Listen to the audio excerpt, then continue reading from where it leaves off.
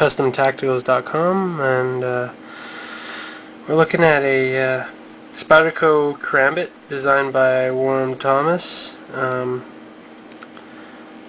This is an all stainless steel Kerambit that Spyderco produced a couple years ago, and I think it's discontinued now, but it was produced during the big Kerambit phase a couple years back, and it's got a pretty chunky handle, and the back here is for your fingers depending on how you want to hold this.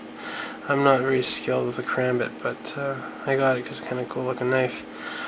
Pretty affordable, like most Spydercos, but because it's an all stainless design without any titanium or G10 handles or anything like that, it was, I think, available under $100. I think in the $70 range or something like that.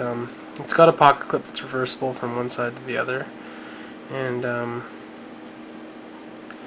all stainless with a signature Spyderco VG10 blade, as they're famous for. Spyderco round hole, of course. And the pivot on this one is neat because they actually used the barrel bolt that they used for the pocket clips. Looks kind of funny, but it's nice that they went to an all-screw construction for most of these newer Spydercos, because the older ones where you couldn't take them apart, they became loose. So it's nice to have one that you can. So Spyderco Kerambit, nice knife.